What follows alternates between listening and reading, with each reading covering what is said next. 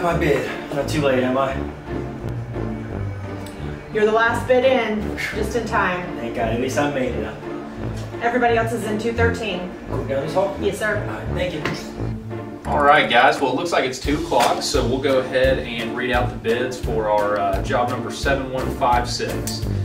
So the first one, it looks like we are starting with Cason Construction. It is $3,190,336.84. Second is Tiffany Contracting, and it is $3,584,942.50.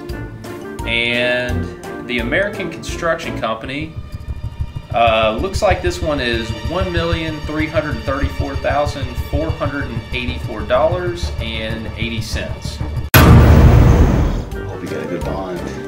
These guys are idiots. Let me know if you need any help finding anything else, okay? All right, well that goes ahead and concludes it all. So looks like the lowest bidder is Paul. Congratulations, buddy.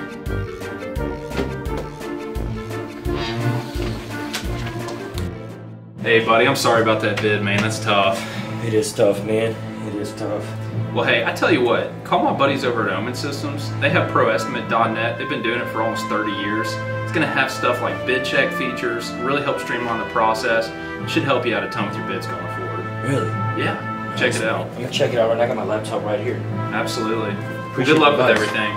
Thanks, man. Have a good one. Thanks, you too. I gotta call freaking David and tell him what happened.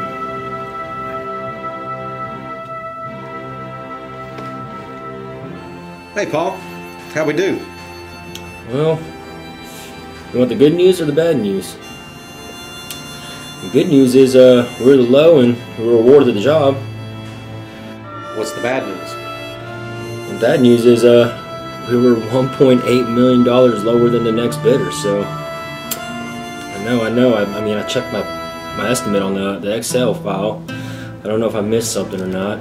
We got to change something up for the next time, man. I'm already looking into a program here. Looks like ProEstimate.net. Looks like it might be the way we can win the next one. So I guess we'll talk about that when we get to the office. Yeah, we need to do something different.